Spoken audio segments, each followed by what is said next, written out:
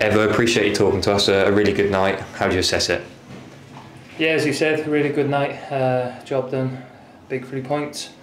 I think played the game, especially the first 40 minutes, really well.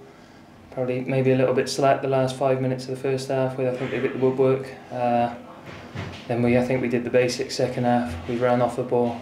We stayed in our shape, stayed compact, and then thankfully got that second goal.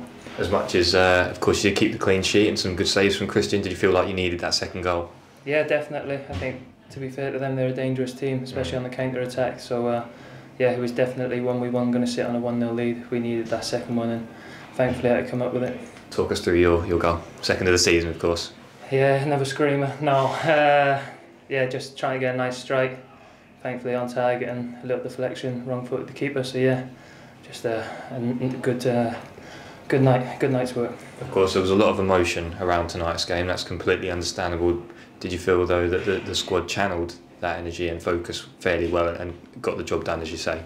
Yeah, definitely. As you said, it was an emotional night on a couple of points. So I think, yeah, by the way we played, we started the first half. I definitely channeled that the right way. Sets you up well for a long and tough trip to Sheffield Wednesday at the weekend. How do you feel, and how does the squad feel ahead of that one? Yeah, looking forward to it. Can't wait. It's going to be a massive game.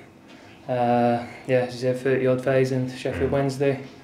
I think we're all just looking forward to it. Going to recover well now and then get ready for that.